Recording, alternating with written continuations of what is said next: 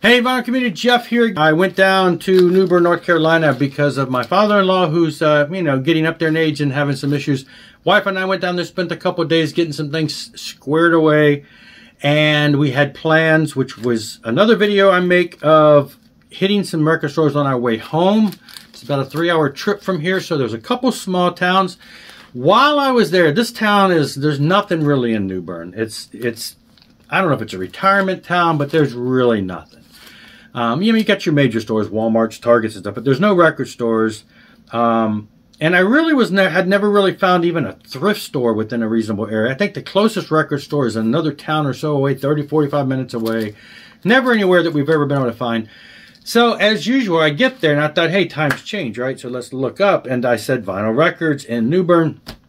And there's an antique store and there's a record store in there. He's got a Facebook page and it turns out he goes places. It's like a guy with a table that's got about 100 records, maybe 200 records, and he sets them up. But during the week, he's at this antique store. He's got a corner in the antique store. So I said, well, let's check it out. It's right down the street. So we went and checked it out. And I was surprised. I flipped through. You had standard stuff. You had a $3 bin. You had a $5 bin. You had a $7 bin. You had soundtracks. You had a $1 bin over here on the ground. You had classical music over here. And you had 2 boxes of probably maybe 30, 40 records a piece of just standard stuff. So I'm going through all of it. So I'm going through, I'll start with this in order. Started going through, I just started laying things aside because you kind of pile up and then say, what is it I really want to take home? And so I went through the $3 one and I found Sweet Freedom by Uriah Heep. So like I say, I started laying these aside. The thing is about this antique store, because you never know what you're going to get. Just like thrift stores, every album, even the 70s albums, every album that I opened and checked were spotless. They didn't have scuffs or scratches or fingerprints or dirt. I don't know. Super cleaner again, sort of like the record store that we hit, but that's another video. Even these albums from the 70s. Now, I got them home and I played them. They sound really good. They have a minor amount of pops and scratches like you would expect. Not even visible. So probably just the way they sound. But I was just like, how?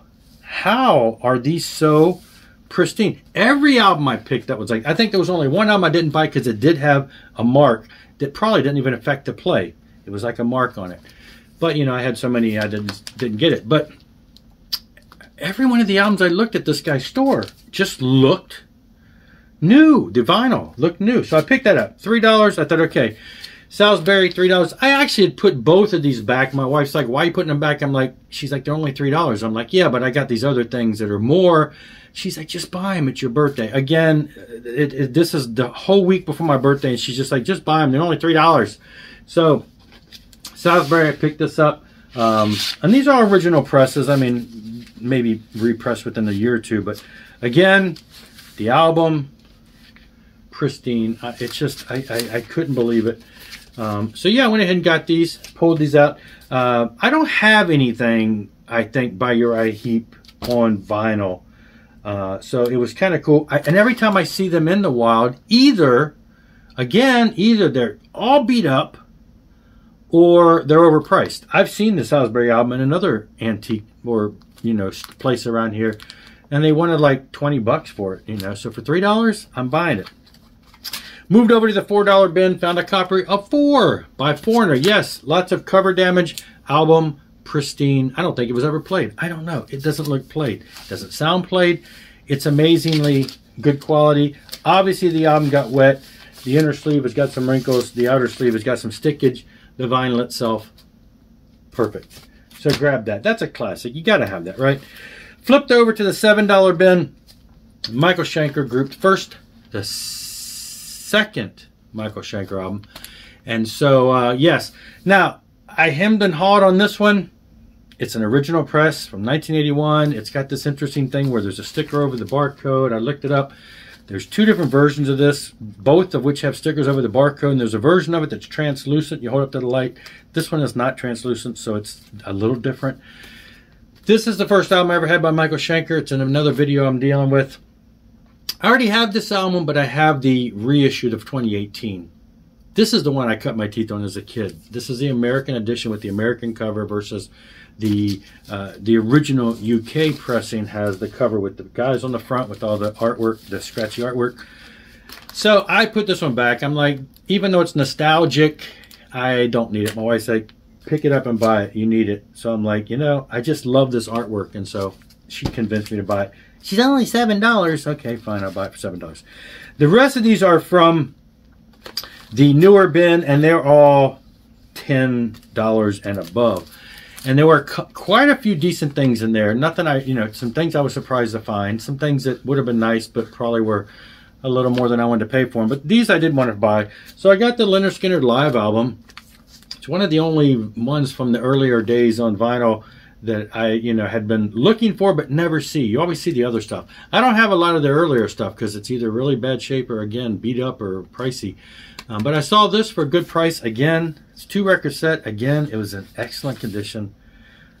Looks unplayed. So I said, well, this is really, I think, the only one that I was going out there with. I had this. And that's when I started putting things back because I didn't want to spend a lot of money. I'm like, this is enough. And she's like, well, no, buy that. So anyway, I bought that. The other one she said, no, you have to buy, and that's Queen News of the World. Now, News of the World, because I don't have this, and this is an original copy. It's not a, it's not a reissue. And again, it was in excellent condition. The only thing I did find out when I got home is the inside is stuck. I could rip it apart. That's a sad because that's really cool artwork in there. You can see, which I didn't see then, but you can kind of see there's an indent there. So something happened.